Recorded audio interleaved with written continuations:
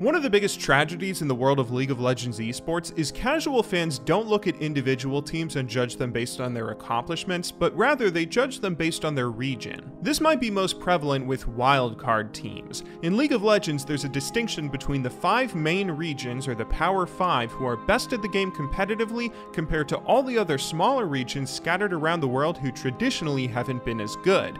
These smaller regions are called wildcards, and they're considered simply atrocious. If a wildcard is ever able to beat a Power 5 team at an international event, it's almost always viewed as that main region choking, never simply as the wildcard playing well themselves. Possibly the best example of this is Albus Nox Luna, who put up an incredible performance at the 2016 World Championships. During the group stage, their group consisted of the #1 seed from Korea, favorited to win the tournament overall, the #1 seed from Europe, and the #2 seed from North America. They made it to Worlds on a wildcard spot representing the Commonwealth of Independent States, a region of the world made up of republics formerly belonging to the Soviet Union. Now, nobody could expect them to beat any of these teams even once, but they would manage to beat all of them.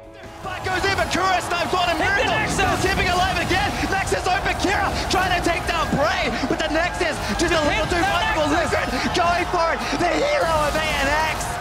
And it's not enough just yet. Rock still back again. All these minions are hitting the Void Link still. The Nexus is go. He's in greatest time. He's getting it. They did it. Oh my God, they did it. ANX just took down the Rocks Tigers.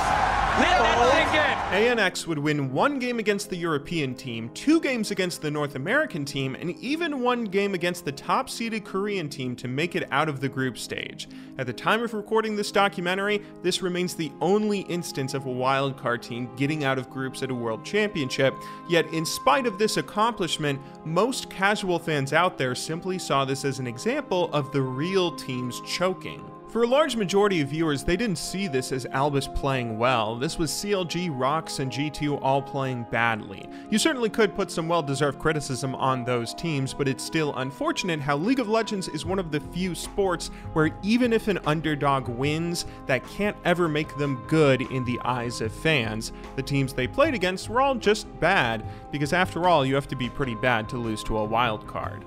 This mindset seems to go the other way too. Not only are bad regions viewed as having nothing but bad teams, but good regions are viewed as having nothing but the best. The 2 best regions in the world, China and Korea, are seen as having the cream of the crop. Whoever wins championships of those regions and then goes on to Worlds must be the best of the best. Those who couldn't make it simply weren't that good, right? That's why they failed to qualify and didn't get an opportunity to test their might on the world stage. They couldn't have been good enough to deserve it. But sadly, this mentality leaves certain teams by the wayside. Teams who have built up some of the most exciting competitive rosters, who at times may have been the best in the world themselves, but who never were able to prove it when under pressure, or simply had a bit of bad luck, so they never got a chance. The first instance of this was during the Season 2 circuit. Most viewers at the time thought the best team from Korea was Azubu Blaze, who along with their sister team Azubu Frost, crushed the competition throughout most Korean tournaments. But after a close 3-2 series loss to their sister team Frost in the summer playoffs, followed by another narrow 3-2 series loss to Najin Sword in the Korean regional finals, they weren't able to make it to that year's World Championship and show how good they really were. Similarly, during the Season 3 Chinese League, a team called Positive Energy largely crushed all the competition they faced for the entirety of 2013. They came in second during the spring season and were crowned champions, taking home first place during the summer season leading into the World Championship. But that didn't qualify them for Worlds at the time. The 2 Chinese representatives for Worlds that year were decided during a single regional tournament that occurred after the summer season, where the top 2 teams earned qualification. This tournament would sadly leave Positive Energy by the wayside as they were knocked out almost immediately. But this documentary is on the king of those almost mated teams, the biggest lovable losers of all time. A team who today their name has turned into a bit of a joke, but a team of players who you could very well argue deserve the same recognition of World Championship teams of the past. This is the story of KT Rolster. If you conceivably wanted to, you could trace the story of KT all the way back to the year 1885. In this year, the Statue of Liberty was delivered to the United States, professional football was legalized in Britain, and off in Korea, a company would be founded bearing the name Korea Telegram's Hongsun Administration. Fast forward to the year 1981, and this same company would be renamed Korea Telecom. Today, Korea Telecom, or the KT Corporation, is the largest telecommunications company in South Korea, providing landline phone service to 90% of the country, as well as internet service to about half the population. Now, in Korea, there's a fairly rich history of companies sponsoring and supporting sports teams to help promote their brands, something that will in turn give the professional athletes funding and resources that they otherwise might not have, as well as exposure for the big company's name. For instance, KT owns the KT Wiz, a baseball team competing in the Korean baseball organization, the KT shooting team, who has won a number of gold medals at Olympics and other shooting events, as well as the KT Sonic Boom, who play in the Korean Basketball League. As popular as traditional sports are, though, not many events match the popularity and success of esports in South Korea. So naturally, KT also founded a multi-gaming organization in 1999, who today bears the name KT Rolster. Originally named the KTF Magic Ends, this was a team that solely consisted of StarCraft Brood War players meant to compete in the various star leagues of that era. KT was a big name in the country with plenty of money to throw around, so they were quickly able to gather a large number of successful superstars, the biggest of which being a player who went by the in-game name of Yellow. Yellow was considered one of the best Zerg players in the early 2000s and was highly respected, but sadly he didn't have too many titles to show for it. The only events he would take home first place in were minor tournaments. Famously, he would never win any Premier Star League events, which earned him the nickname King of Silver. Oftentimes when he got second or failed to perform up to expectations, it was because of a player who would eventually turn into a very notable rival, Boxer. Boxer was a Terran player who was incredibly well respected in his own right and was one of the most innovative players in StarCraft history, but this rivalry would heat up and become especially interesting because Boxer was sponsored by another telecommunications organization known as SK Telecom. This began a rivalry that still goes on today between SK T1 and KT Rolster, known as the Telecom Wars. During those early years of the Telecom Wars, SK crushed KT more often than not, as Yellow was very rarely ever able to beat Boxer.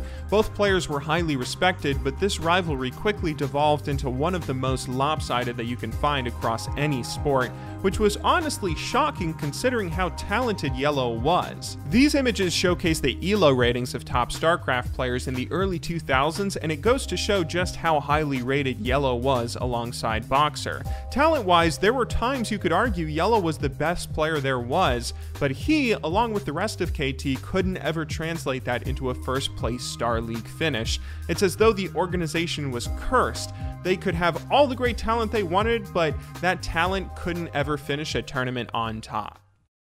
Luckily, things would turn around for the team in the latter half of the decade. Eventually, Yellow, as well as many of the other KT players, would leave the team, either due to old age forcing them into retirement, or many would be conscripted into the military. In South Korea, all male citizens between the ages of 18 and 28 are forced to perform compulsory military service, which is what happened to Yellow in 2008. But luckily for KT fans, they would get their hands on a new exciting talent, a player who the organization would pick up in 2007, who went by the name Flash. For those of you who don't know much about the history of StarCraft, Flash is often considered the best StarCraft player of all time. 절망적입니다. 3세트 어떻게 빠르 잡니까 이제? 와, 정말 가위에 눌린 듯한, 깨지 못하는 가위에 눌린 듯한 느낌을 받을 것 같아요. 프로토스에게 이영원한 자비가 없습니다. Oh my god, more Lingzo are coming up right now. A group of Marines have come in. The medics continuing to heal them. Some great micro here by Flash.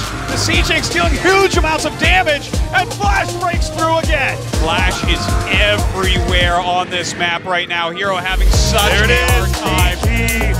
Flash wins the ASL Finals Season 3, 3-1 versus Hero.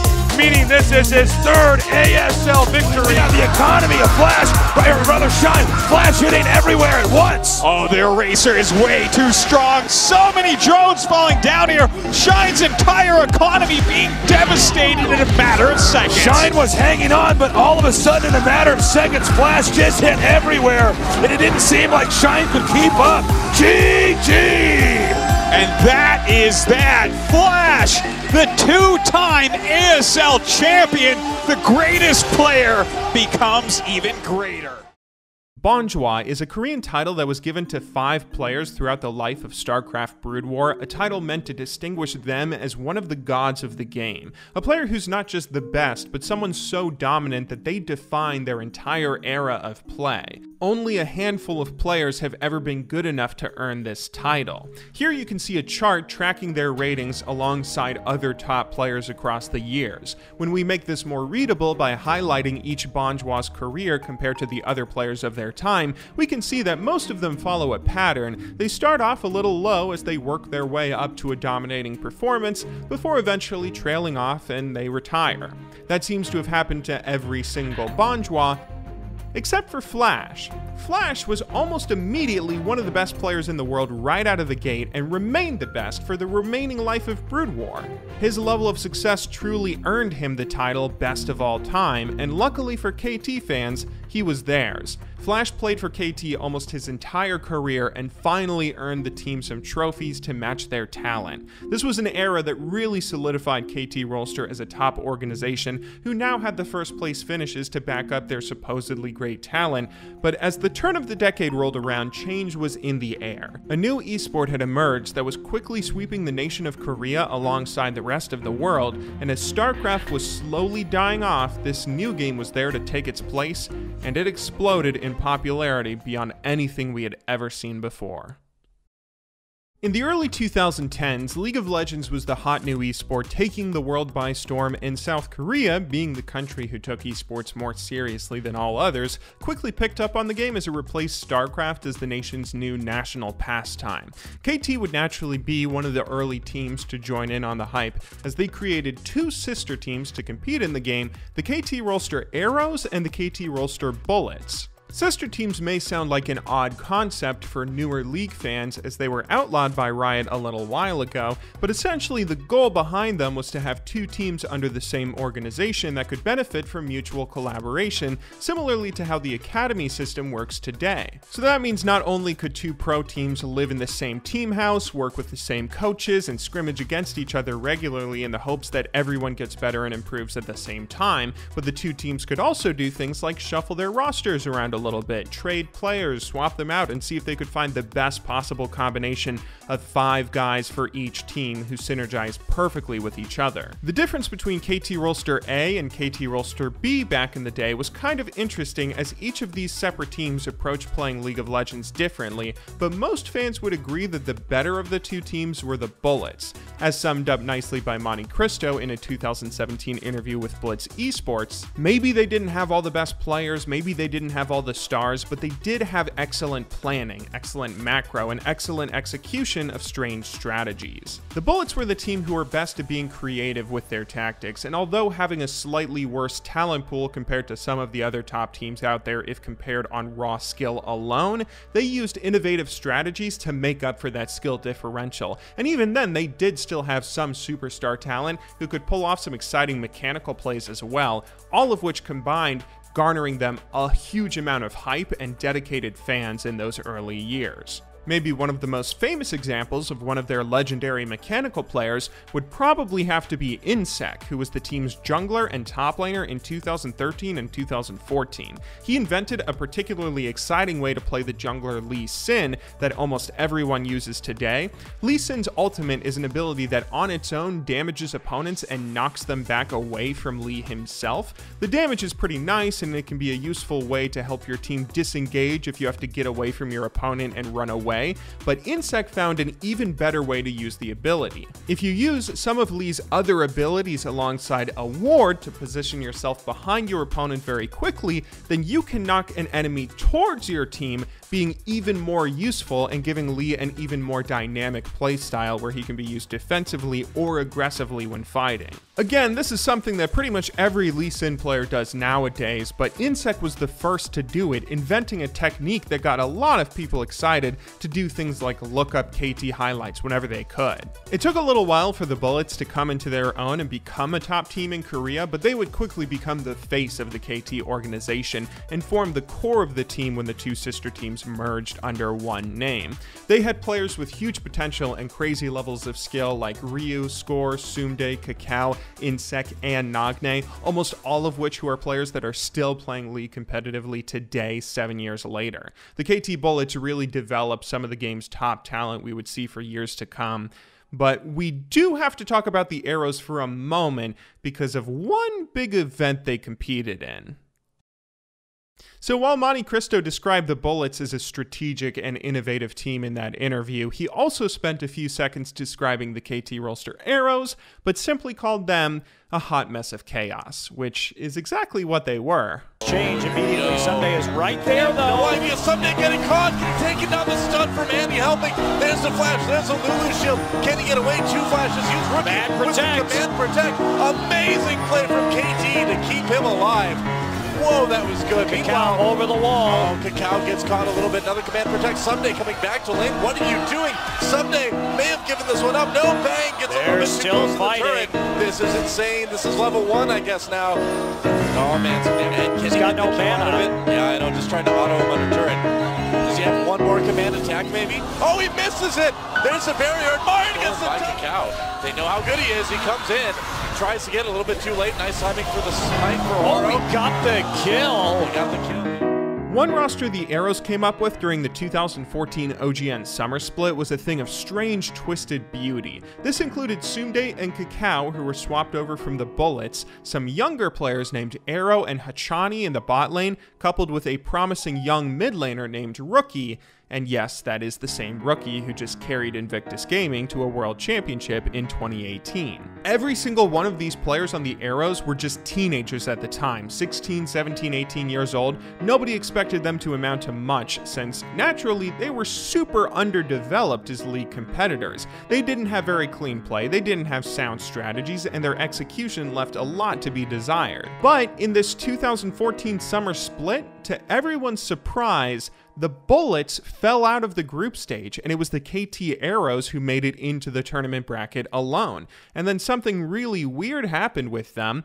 They won! After squeaking past Najin Shield in a narrow 3-2 victory, suddenly the Arrows were further than they had ever been before in a Korean playoff. They hadn't ever made the semifinals. They were in uncharted territory. Now, they had to face off against SK Telecom T1. This was a daunting task. SK had never lost to KT in bracket. Here in League's early years, it looked like it was going to be a repeat of everything that happened in Brood War. SK dominating the Telecom War rivalry, winning champions while KT always came up second. And this T1 roster, coached by K-Coma and built around EasyHoon, should have no problem dealing with the KT Arrows. But then they won. Again, 3-2, twice in a row now. The KT Arrows and their hot mess of gameplay had squeaked into the finals. This was just shocking. What the hell was happening? How is this the KT team that is now repping the org and now having to go up against Samsung Galaxy Blue? Yes, that's Samsung, the company that made your phone and your fridge and your dishwasher. Samsung Blue were currently coming into the finals after beating their own sister team, and they were the defending OGN champions from the previous spring split. Their sister team that year would go on to win the World Championship, and they were looking like an incredibly dominating organization. It's absurd to think that the Arrows would even have a chance against them, but I think you can see where this is going.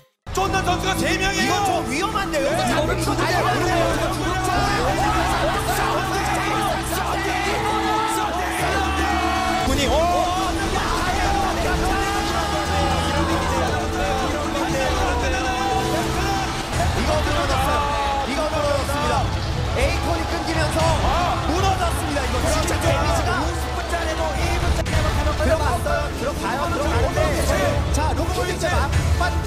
나올 수 있느냐?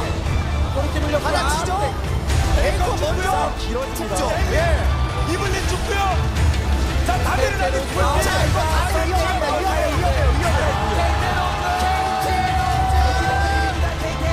일반적인 싸움이다. 상대가 들어와도 똑같이 맞아쳐요.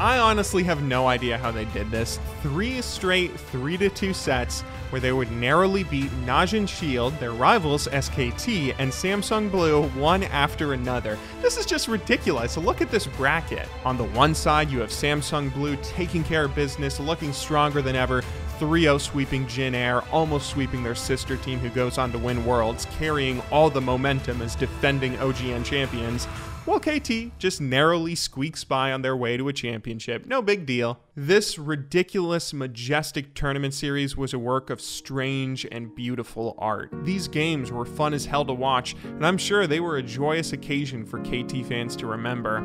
But sadly, this is not what KT's early League of Legends rosters are remembered for. No, it wasn't this finals that defined their early years. It was a previous OGN championship that virtually everyone still remembers today. Let's rewind the clock to the year 2013. This was the first year that League really began taking off in Korea, and it was the first year that KT Rolster started finding success. During the winter and spring seasons, the Bullets in particular would put up some fairly respectable performances and establish themselves as one of the better, more exciting teams in the entire Korean League. They were certainly better than their sister team, the Arrows, so most KT fans looked to them to bring home something to be proud of. Don't just be the Kings of Silver. It was the summer split where everything would finally click and they would make a run for the title. After getting out of their group stage without too much trouble, their first opponents were CJ Blaze, a team consisting of legendary players: Flame, Lustboy, Captain Jack, Ambition, and Helios, all names that veteran League fans will remember well, but they would beat them 3-2. Next up, they had the Mad Life-led CJ Frost, who very nearly won that World Championship the previous year, and they destroyed them 3-0. The only team standing in the Bullets' way of a championship was none other than their rivals, SK Telecom T1 2. This was a team that, like KT, had never won anything before. They only managed to qualify for OGN that previous spring. They got 3rd place in their first split, but didn't really have an impressive resume. It was a team made up of mostly young rookies at the time: Piglet, Pumandu, Bengi, Impact, and a very young, budding mid laner named Faker. Little did either team know, but this series would become a watershed moment for both organizations, as the results largely predicted the future direction that both teams would end up going in. Whoever won, it would be their first Korean championship, their first major victory in the League of Legends era of the Telecom Wars, and it was one hell of a close series. And they're waiting. There's a snowball in the Maffa. Will they get it? Will this be first blood? It will be, but it will be for Score. They trade. But it's going to be a jungler breaker. Oh, a double kill for Score! A huge beginning for him. Piglet having to use his ultimate to get away. Everybody gets out. They get the kill, but they may... Oh, what a shot! What a true shot barrage from Score! So they do get Ryu, but here we go now. Insect coming in to try to engage. Impact from the top with that slicing maelstrom. A huge 3-man shockwave. Piglet on the outside, doing a lot of damage. And oh my gosh, has SK held? No, despite another double kill from Piglet, it's just not quite enough. A triple kill for Score. A quadra kill for Score, and that is it. Game over. Be careful. Gets killed by a super minion, actually, and that'll be it. That is definitely it. There goes the Nexus. GG! KT had hit the ground running, taking a convincing 2-0 lead in the best of 5. Things were looking bright as the Bullets were playing well, but surprisingly, this didn't seem to faze SK all that much, and they didn't quit. Piglet's in a little bit of trouble. There's the Whimsy on the Piglet. He's getting low. There's the barrier. He does pop it, score. Gets popped up into the air with the ultimate. They're going to go ahead and trade. So far, Mappa very low. A double kill for Piglet on top of all of it. And that, oh, Lulu, if they can get Zach out of the way, and they do, what a huge move. Suddenly, the support's in a bit of trouble. Ryu gets taken down. This is SKT's fight. Goodbye, score. Double kill for Faker. There goes the Nexus, and we are going to Game 5. SK had managed to tie the series 2-2, which back in those days sent the game into a blind pick Game 5. Blind pick meaning that while normally in a usual champion select phase, teams will pick and ban characters in order so no more than one champion will be in-game at a time, now there were no bans and a free-for-all. Anyone can pick anything, even if that results in a mirror matchup. Here, the two mid laners for both sides, Ryu and Faker, would both lock in Zed, and SKT would really start pulling ahead. Beat the hit from the vision of Faker there for just a moment. First tower goes down in that bottom lane in favor of KT Bullets. And look at this, Ryu gets the Ignite lane down on him. Yep, he doesn't. There's the Death Mark. Going in, Death Mark on both of them. Stand United coming in onto Faker. Impact there. Ryu trying to get away. Flashes out of the taunt. The Ignite going down, though, from Impact this time. Double Ignite. So that's the real key. Oh, Kakao getting completely caught. Body slam into Death Mark. And a Death Mark's not an easy thing to live with. KT's chances of winning were disappearing fast. All hope had evaporated from the team. And then, as if to rub salt in the wound, the most famous outplay in League of Legends history occurred right there and then. I'm like, even though I only have a mat on the floor, I think he's in the bed. Oh, Faker may be in trouble here. Death Mark tries to clean it up for Ryu. Oh, look at the cleanse, look at the moves. Faker, what was that?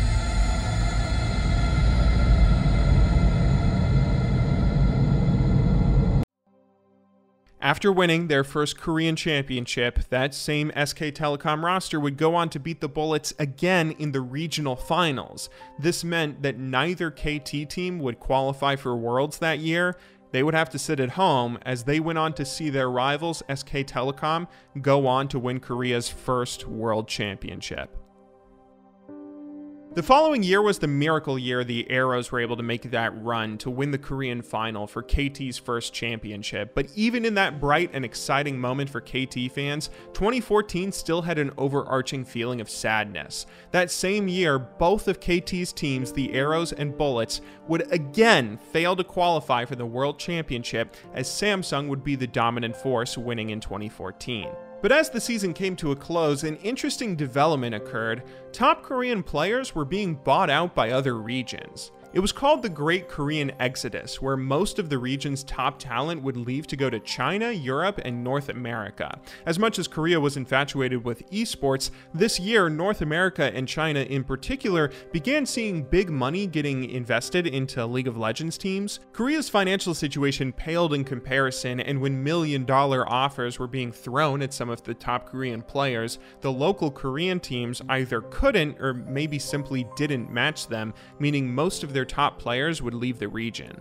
The peak of this exodus culminated when every single player from the world champion Samsung team were bought out by various Chinese organizations as they all left to play for various teams across the Yellow Sea. Although some of the best Korean players still remained, such as Faker, who stayed with SK Telecom, this presented a new opportunity. A huge amount of competition had vanished, leaving a bit of a power vacuum. Around this time is also when Riot Games banned the use of sister teams across all regions, so most of the Korean organizations had to merge all of their players into one big super team. The merging of KT's two rosters had some growing pains and left them with a fairly mediocre finish in the spring season, but when summer came around, suddenly they were looking incredible. KT had kept almost all of their top talent, only losing Insect to the Exodus as he would go off to China. Other than that, they remained together and their roster was beginning to work really well, showing their potential. With a chance at a new team taking the #1 spot in Korea and possibly the world, KT had an enormous opportunity ahead of them. That summer split, they would go on to beat nearly every single team in the regular season, qualifying them for playoffs, and after miraculously beating the KU Tigers, one of the best new up-and-coming Korean teams, they would be placed into the finals to face off against their old rivals SK Telecom T1. This was a beautiful chance at redemption. With the assaulted battery, pushes people away with that Emperor's Divine. Very patient use on that one. Goodbye, Nagne. A kill for Marin and Bang, untouched in the back, going after everyone. Goodbye, Pickaboo. A double kill for Marin. Wolf trying to find more plays to make. Someday finally hits Meganar right before he's taken out by Faker. And it looks like this is going to be an ace. And this is almost certainly going to be the final nail in the coffin for KT Rolster. Can KT keep their players alive? It's going to be tough. Arrow coming from the side. No, he's got a lot of health. And wow, this is low. Bang takes out Victor. Pickaboo. Bang, can he get him as well? Or Bengi trying to take him out? Wolf gets a bloodthirsty kill. And meanwhile, Pickaboo goes down as well. And SKT turns that Faker first blood into more. They're going to dive score as well. It's an ace for KT. Only Nagne score and Someday remaining, and Nagne burning down. He'll get taken out by Wolf's Ignite. He's going for the next one. They're delaying it, and Bang is going to win Champion Summer for his team, SK Telecom. 3-0 in the spring season, 3-0 in the summer season. This is the year of SKT. At this point, fans began to wonder if KT Rolster was simply cursed. It was around here that a joke began forming surrounding KT. Don't get excited. The moment you get excited about a roster that KT puts together, that's when they'll choke, lose, and let you down. That year, we did have one slightly nice upside for the team. KT would end up qualifying for their first World Championship. They managed to make it out of the group stage at Worlds fairly easily as well, but then they would have to face off against KT Tigers in the first round of the bracket. This time, they would fall to the Tigers, losing a not particularly close 3-1 set. That same Worlds, KT would have to sit and watch as their rivals, SK Telecom, went on to win their second World Championship. Has to run away from his base. SK Telecom looking to take down the final Nexus turrets. It does not look good for Kuro and his team. KT Tigers are falling. SKT will be your first ever two-time World Champions!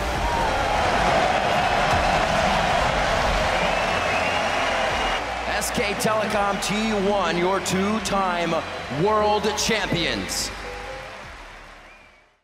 In the 2016 season, things would continue spiraling downhill for the KT organization, at least in the early parts of the year. KT would actually manage to beat SK during the spring season and finish ahead of them in the standings, but when playoffs rolled around, SK swept them 3-0 again. It was beginning to feel like this KT Rolster team was just cursed to be no different than Yellow during his time on KT. Both iterations of KT Rolster were filled with incredibly talented players, possibly being the most skilled players of anyone in the world at times, yet whenever people got excited for a big tournament or event where there might be a chance for them taking home a crown, KT would always choke.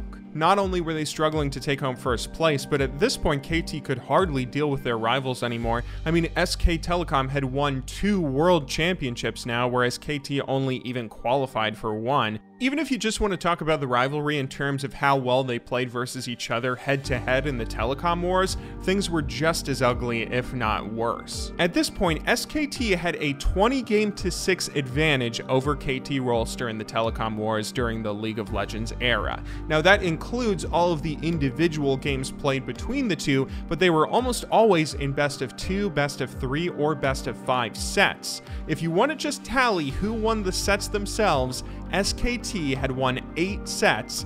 They tied once back when you could still tie in the Korean League, and KT had only won a single set in the 2016 spring regular season. As heated as this rivalry had been hyped up previously, it had turned into one of the most one-sided affairs we've ever seen in League, but KT would finally be able to throw this monkey off their back pretty soon. During the 2016 summer split of LCK, things were starting off similarly to how they looked in previous years. KT had an exciting roster that was filled to the brim with potential, finishing top 3 at the end of the regular season. However, like those seasons of old, they couldn't deal with their rivals SK Telecom and finished underneath them in the standings after losing both sets they played. During playoffs though, KT looked determined to not let history repeat itself. They beat Samsung Galaxy 3-0 to make it into the next round, where they would face off against their old rivals. How did things start? Well, not very good. They would fall down 2-0 early on in the series, looking at a dismal situation. but they weren't about to let their rivals sweep them this time around.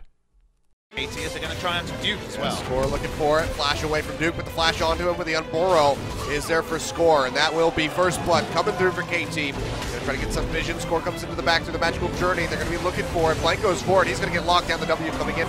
He knocks him away with the explosive cast, but Wolf already falls. Blank goes down as well. 2 kills picked up for KT. KT, but 1 ace for SKT. The ability to team fight can't be denied. Well, they go in on the Someday. Score jumps into the back line looking for Baker. He's going to be able to kill him. Indeed, Someday goes in, ults back Blank. Died. Score taking a hell of a lot of damage from Faker. The Cassiopeia is still doing some relevant damage. Phantom Mirage zone down. Faker going to get popped up. Nice Unbro from Score. They take him down. Fly finds the kill, and Curtain Call opened up. They want to give that one over to Arrow. Unable to do it. As Score, good problems. He just does too much damage. Without Fly, he's going to take a bunch of damage. Might have to use the Frozen Tube down onto himself. Curtain Call coming through, looking for the shots. And Blank's going to be the first one in the fight to go down. Fly does drop the Frozen Tube onto him. Duke arrives. He's going low. Can't even snap back with the ultimate. He just falls as Johnny finishes him off. How many is it going to be? Something on the chase here for Faker. Wolf running down as the rest of KT tries to get onto him. The boulder will connect, and Someday he's going to keep going. Has the ultimate. Gets the wall up onto Faker. He's looking for the kill. Johnny coming around the side. The Dazzle's going to connect, and Someday comes up with a basically solo kill, and 3 members of SKT go down off of a blue buff in B. Score coming in deep though, gets exhausted out by Wolf. Blank getting locked up. The Dazzle not going to connect, but it does. Someday! And there comes Someday. Arrow getting a big pop of damage in onto Blank. A double kill coming through as he's able to finish off Bang, and SKT are just running for the hills.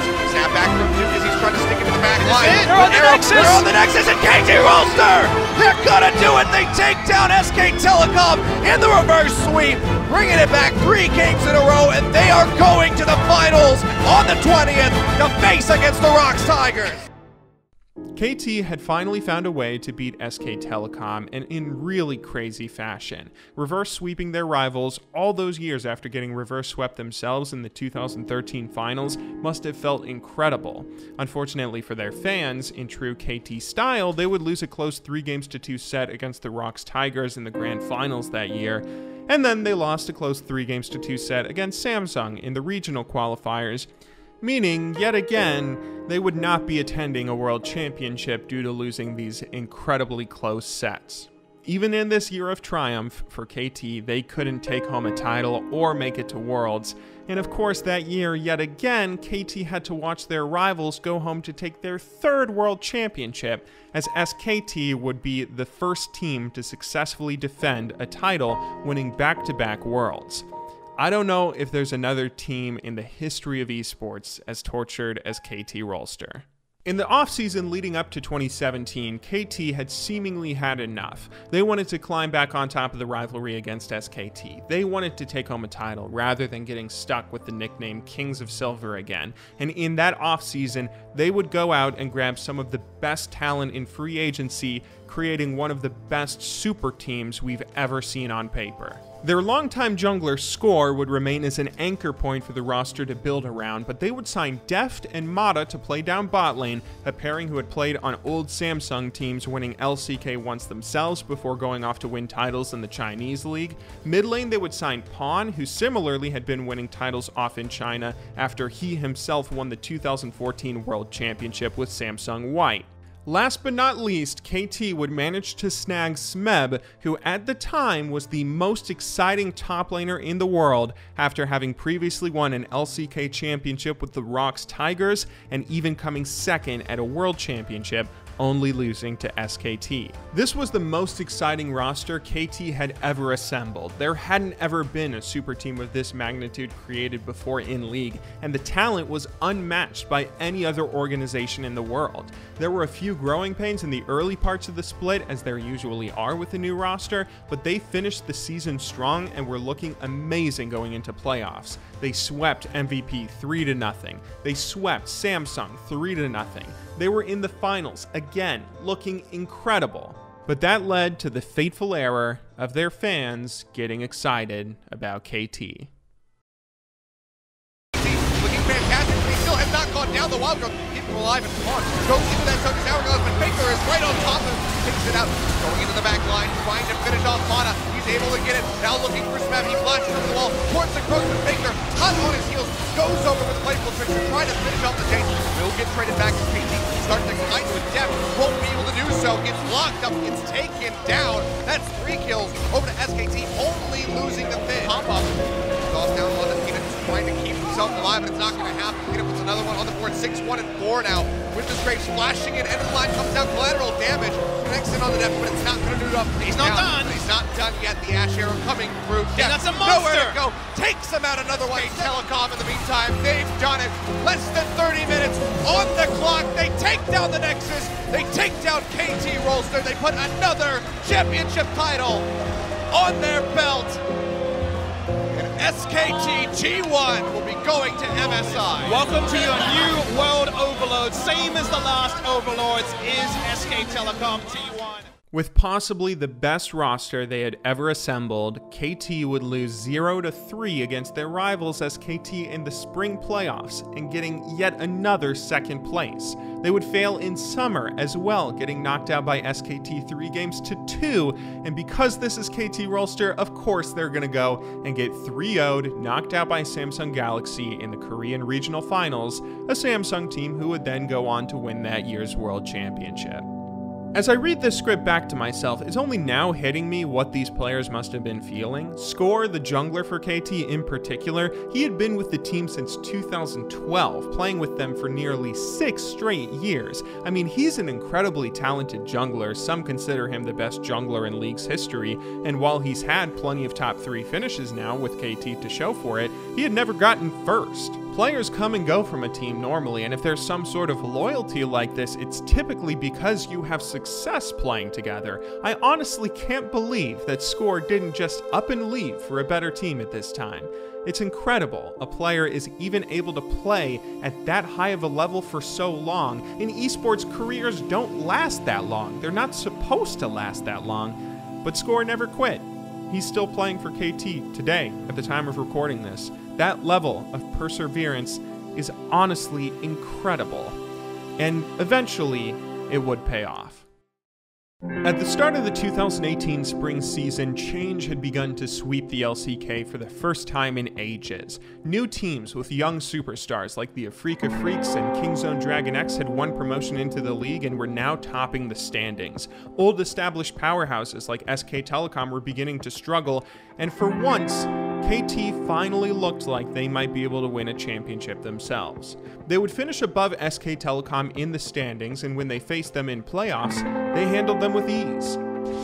This time around, Score actually gets himself in here, and Bro is yelled out from Score. Loads of damage as he's 1 level ahead, lands the undertow after the flash, and now a couple more. He's just holding onto it, doesn't even need it. First blood goes to Score in the jungle. And KT Rolster, they've done it. It's the 3-1 victory in the Telecom War of the playoffs, and they're heading to round 2. KT Rolster eliminate SK Telecom. They would fall to the upstart Afrika Freaks in the following round, but things were looking good for them, particularly because things were looking so bad for their rivals. The next split, 2018 summer, SK Telecom would miss out on playoffs entirely for the first time in their team's history, and this would end up becoming one of the most competitive splits Korea had ever seen.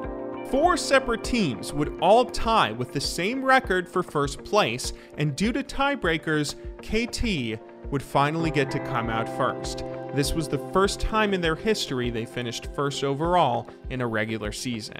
This would seed them directly into the finals for playoffs, where they would face off against Griffin, one of the new upstart teams that was dominating the LCK that year after just winning promotion into the league. And KT played one of the closest grand finals you will ever see. Bot lane, Lahen's caught. Lahen has to flash very quickly, but Mata flashes on top of him. They really want first blood over here for Depth. The ultimate flies down Lahen's, no more mobility available, and there's not a lot of damage, but he still should get taken out. The zap not going to connect. Mata looking for Viper. Smeb teleported in. First blood does go over to Mata, but the double kill comes in as Smeb picks up the next one and survives. So much damage. Ornhorn comes in, and it might just be a free kill going over as Smeb looking for more. Comes over the side, and Lahen's takes down Yukal, but now Def starts off in this fight, and Score is doing so much damage to Sword. Smeb right here in this fight, but remember, Deft is still alive. The Q lands Viper. He's the first to go down as Chovy does have to be respected. Deft is able to take him down, though Tarzan falls as well. Sword just says, okay, have fun in the team fight, boys. I'm going to win, but no, it's Smeb that makes it home. Now KT, they're a man down in the fight, but Chovy should get taken out. It's going to be Yukal that grabs that kill. This fight continues. Oh, the stopwatch in the little mini video, but it's not enough. I think he's looking to try and get the damage. No one can actually back in time. Score. Can he get there? He's running as fast as he can, but I don't think he'll make it. Oh, he got it! And they save it, but not enough. We lost Sword and Lahens. Lahens did eventually die, guys. Need to stop the minion wave from pushing. When do you all in? When do you give your life to delay? Well, I mean, how much they actually have available to them, because Mata and Score aren't exactly the damage dealers, and look at how quickly these turrets are going down. Banshee's Veil is popped here from Viper, who takes a lot of damage with Smeb. He's going to be here. Is he actually able to do it? Viper goes down, and KT, they may have found their opportunity. Tarzan, can he get this Nexus turret? It's a huge deal, but Deft says no. There's poise, there's experience, and there's knowing what to do in the ultra late game. You don't scrim for this. And if they kill Chovy, it's guaranteed. And if they waste his time, maybe they win anyway. That was a face check, and Yukal managed to get the pick. KT have done it. KT, you're gonna win. Just ridiculous. They've got an open Nexus to run out here. Well, Smeb may have actually opened this one up for Griffin, but that is not the case. Heroic Entrance comes in just to break open the base here as Chovy taken down by Deft. The flash forward, the Featherstorm, the inhibitor going to go down, and Sword thought he was flanking, but he's not. He's getting taken down by Smeb. Trying to play with the base gates, but Lahens once again going to fall. Viper, can he play this team fight out? As there's the paranoia. And the GA is once again going to be popped. KT just playing as a unit. And Sword has the GA go down, but Deft is going to take him out in the end. Inhibitor, the next target is Viper. Full health, but can't find his way in. And KT, they break open the game. Viper now getting taken down to half health. Smebs the Ergon, has the disdain, has the ultimate, and the Fear Beyond Death gets rid of both of the carries. And KT are now fighting as if they're on the red side. It's Sword going down so low. Deft has so much goddamn damage, and Smeb will deal with Tarzan with the help of Mata. And Griffin just fall apart. It's KT Rolster until the end. Yukal tanking the turrets as KT haven't lost a member. The last Nexus turret, and the storyline for Score is completed. They're already off their seats. Game 5, Papa Smithy. And Score has done it, not second anymore, it's first place, and the KT fairy tale is finally alive. Finally, for the first time since summer of 2014 with the KT Rolster Arrows, KT had won the Korean League. For the first time in his illustrious career, Score was crowned a champion of a tournament, and for once, KT got to prove that they were the best team in Korea. The victory had to be short-lived though, since their win meant that KT had the #1 seed from Korea headed into the World Championship for 2018. At that Worlds, they hoped to replicate their success from the year and would get out of group stage fairly easily, only dropping a single game. This seeded them against Invictus Gaming, the #2 Chinese seed. These two teams were a little unfortunate to face each other at this point in the tournament. They were the best two teams in the tournament, and whoever won this series was likely going to cruise on their way to winning a world championship. Whoever could come out on top in this quarterfinal best of 5. And in true KT fashion, this series would give their fans heart palpitations as it was nail-bitingly close. It started off with Invictus Gaming going up 2-0 early on, but then KT came rolling back, tying the series 2-2. All they needed was one win, and KT would be favorites to win the World Championship. Just one win. But sadly, it is still KT Rolster we're talking about. Shy's still gonna be soaking. Root comes down, damage goes through. Jackie's able to find 2 big kills. Jackie Love just found everybody, and that's gonna be a triple for IG. They're gonna find everyone. It's KT Ace. Line stunned up, juggled back, seismic shove, right back in line to KT Rolster. They're able to find a massive fear. Shy's gonna be taken down. Balon's gonna be frontlining now. Shy trying to find the passive damage. Score looks to get himself away, goes into the stasis, keeps himself alive for now, trying to get back. Mata also gonna be barely living now. Seismic Shove looking for Jackie Love, can't quite find it. It's Jackie grabbing the kill on his Smith. It's Jackie looking to find the kill to Yukal. It's Jackie who can't quite get him, and KT hobbles away. It's gonna be Jackie Love eating some shots from death, but Score looks to get himself away. Ning finds the auto attack, and Score is gone. This should be it. Ning's able to grab that kill, and that means the fight continues even further forward. Seeing if maybe they can find something else. It's Lambs despite giving Invictus Gaming topped off. They're gonna be just fine. Death really gets himself away. Rookie's got the chain. KT Rolster has fallen, and Invictus Gaming will do what has not been done since 2014. They will eliminate the Korean first seed, and they will move on to the semifinals. IG would then go on to win Worlds, leaving KT fans wondering for the millionth time what could have been. It's honestly astounding looking back on their history, just how close KT has come to greatness so many times. So many times where they could have won champions in Korea, so many times where they could have won LCK, so many times where they could have made it to Worlds, and if only they made it one of those years, so many times where they could be the Korean team to win it all. In the National Football League, there's a team called the Buffalo Bills, and ever since the turn of the century, they have been known as one of the worst teams in American football. Most recently, the Bills were known as the team who had an 18-year-long playoff drought, 18 years of playing so poorly they were never able to even make it to a postseason game, much less win a playoff game. They've had a grand total of 3 years with winning records since the turn of the century. They've had 10 different coaches who were hired over those years to try and fix the team, but what they might be most known for is the 1990 to 1993 run where they made 4 consecutive Super Bowls and lost every single one.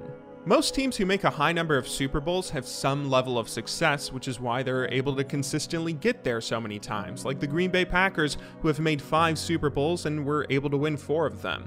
Many teams have only ever made 1 or 2, but they were still able to snag a win anyway. It's a cruel and unusual punishment for the city of Buffalo to have a team that can make that many Super Bowls and not come away with a single championship, doing it 4 years in a row, no less. Needless to say, they have been the butt end of the joke of football fans for years and years ever since. But then people recognized after a while, holy moly, these were good teams. A team who was able to make 4 consecutive championship games, that's an incredible feat. No NFL team has ever been able to make it to 4 consecutive Super Bowls before or since. The closest any team has ever come is the current Bill Belichick New England Patriots. They've made the past 3 Super Bowls. They'd still have to do it, though, one more time this upcoming year just to tie the Bills' record. It's a pretty funny statement to say that the dominant New England Patriots are now almost as good as the Buffalo Bills. Even with the losses in the championship game, it's an insane accomplishment to be one of the top 2 NFL teams 4 years in a row, and realistically, they were probably the best team in the world plenty of those years. I mean, just because they had one coin flip play or another that didn't fall their way in those games, that doesn't mean that their talent doesn't deserve recognition. And recognition is eventually what they got. 8 of their players from those teams are now in the Hall of Fame. A few of their staff and players would go on to win championships with other teams as well. And the city of Buffalo still loved them incredibly dearly for all those great performances they put on. I would make an argument that KT Rolster are the Buffalo Bills of League of Legends. Throughout their history across multiple games, they have been known for one thing: second place. Whether it be in StarCraft, League of Legends, maybe it's losing to their rivals or wasting the potential of their great rosters, or maybe simply coming up one game short, a game short of an LCK title, a game short of a world championship. KT has just always been synonymous with disappointment. But you know what? Even if they're a team who doesn't have an impressive trophy case, they sure as hell have an impressive resume. To date, KT Rolster has played in 20 total LCK regular seasons, playoff series, and Korean regional finals since they merged sister teams. They finished first overall a total of 3 times, securing second place 8 separate times, and earned the bronze medal on 7 different occasions. That means, of the 20 Korean competitions they entered, KT Rolster finished top 3 in 18 of them. 18 times out of 20, they finished as one of the 3 best teams in the best region in the world.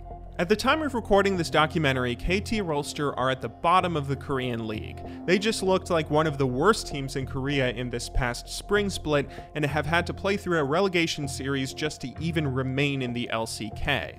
They managed to win and are still hanging around, Score still with the team, trying as hard as he can to bring them a little more greatness. That may never happen again. KT may just be doomed to disappointment and may one day eventually be relegated, may disband, and just disappear. But throughout the eras they competed in, they sure as hell played some beautiful League of Legends. Hey, thanks so much for watching my documentary. If you enjoyed it and would like to see more, I have a number of others on my YouTube channel here. If you'd like to see more regular content that doesn't come out with such long gaps between it, I also have a second channel where I post regular esports opinionated videos discussing various things that are going on within the industry.